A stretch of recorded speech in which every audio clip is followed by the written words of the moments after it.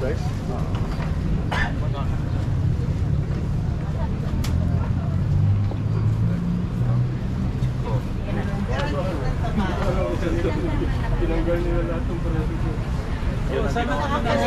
What is this?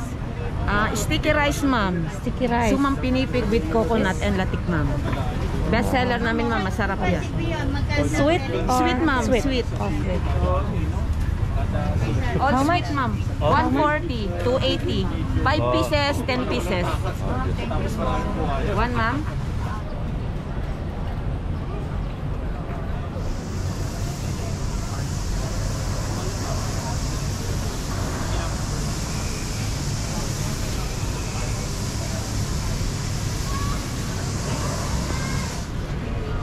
Hi boss, good morning po sir. Good morning. Hi ma'am sir. Good morning po.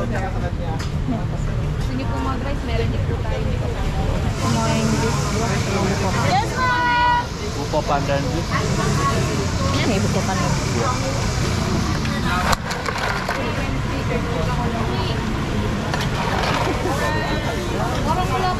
Berapa nih? Large. How much? 70. I don't have the small one. It's okay. It's okay? Sorry. Sir, give me 20. I'll give you 20. 950. Okay. Oh, may 20 siya. Hindi mo siya 950. Ano ba Do you have straw? Yes, sir. Yeah. Ano ba sa'yo? Yes, ma'am. Okay na po pa.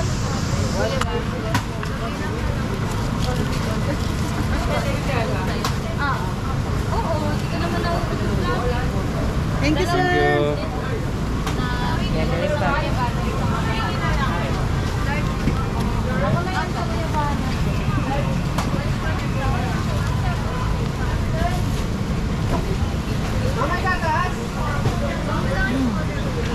Nasa buko pandan.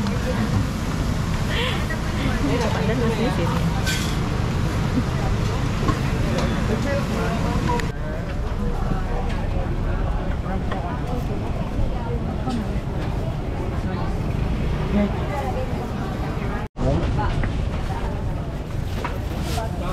Bagong balat lang po ka.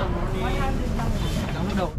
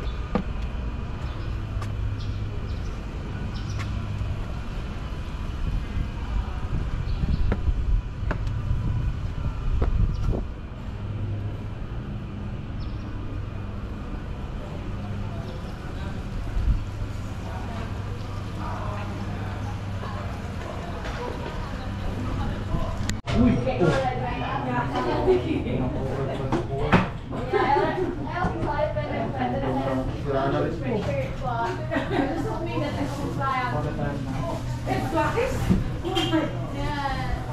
said it's twice.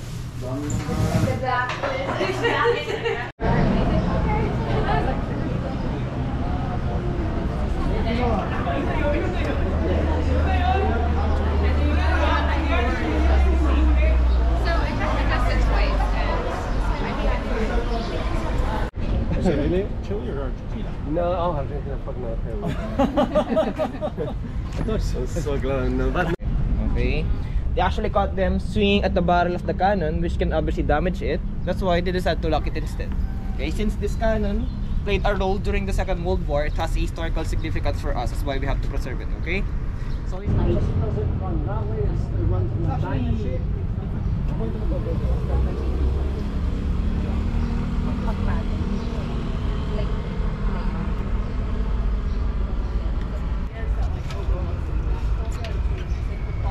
Okay, you ready, everyone?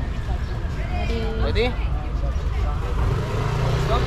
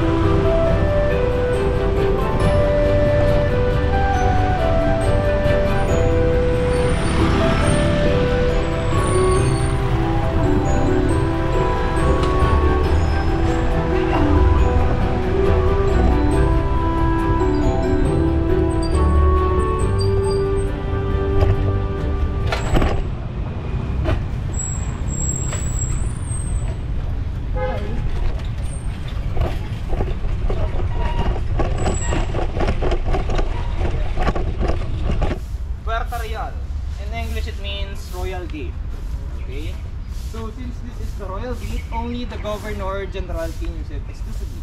Okay? The Governor General in today's politics, everyone, is equivalent to the president. Okay? During the Spanish occupation here, he holds the highest.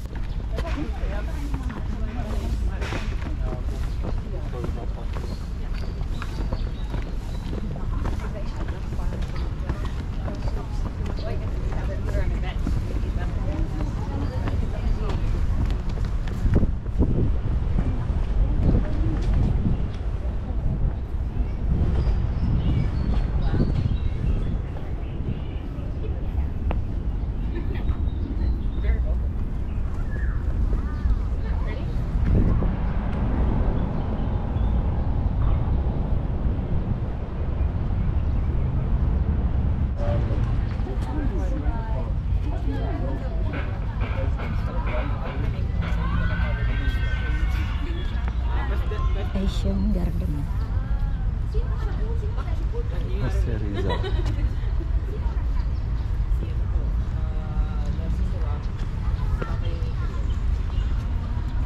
Nagkapi po ng direction. Ito yung mga name niya. Sa kanyan tayo kung saan? Sa kanyan. Madam Malik.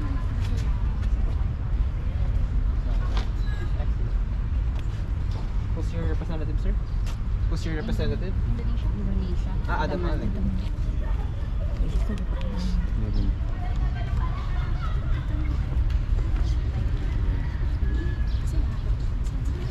Singapore.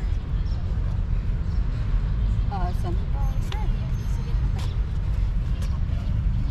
Saan tayo? Ito.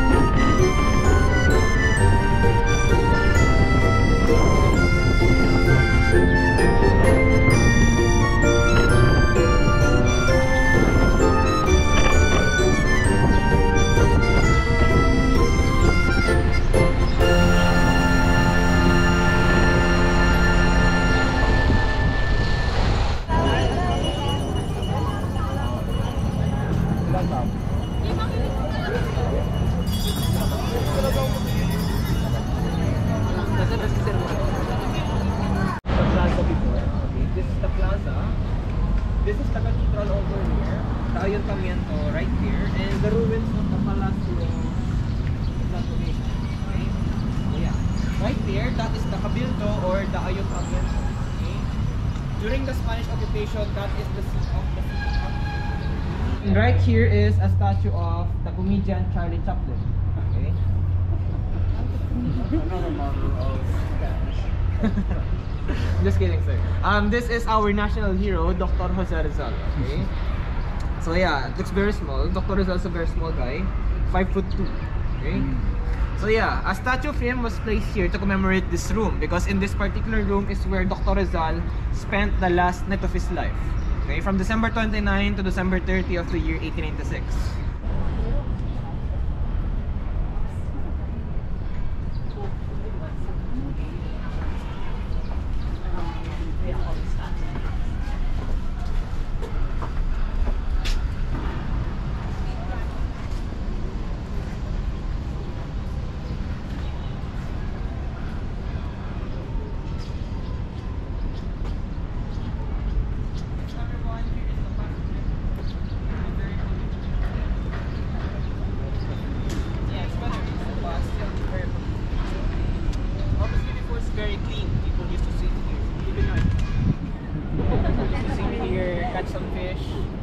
Also, some part of the river was occupied by a crocodile. Yeah, so... Tama naman. Technically good.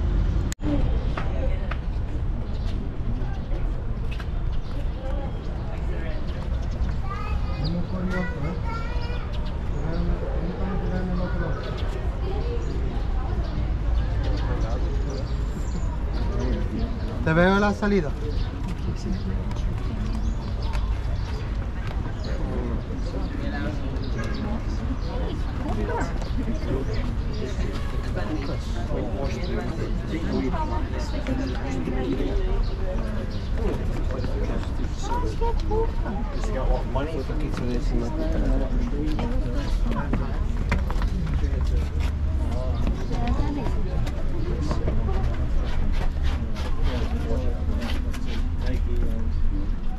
Next and another side. Okay. So you come back this way. Ah, it's the other side. How long? Ah, it's just very short. Oh, very short. Yeah, very short. We can't get out the other side. Yeah. You sure?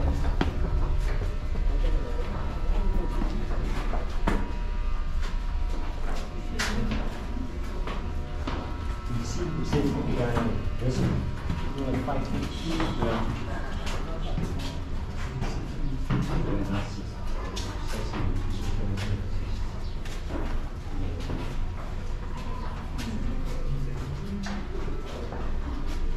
Okay, so everyone, most of the people that died here, they died from resources, food and water, and also suffocation. Okay, because imagine being down here with 600 other people. Okay, imagine the air during that time, and also there's flooding as well, which will obviously decrease the air pressure, causing them to have trouble breathing, which ultimately led into their death by suffocation. Yes, imagine being the last person alive here. Yeah, so this is the picture of the dungeons when they were getting the dead bodies out there. So you can see this one right here is the alley. Did anyone survive this or? Yeah. Speaking of that, I have a friend here, a veteran tour guide. She had a guest before, a very old lady from the States. According to her, she's actually a survivor of the dungeon. Yeah, she miraculously. All stops.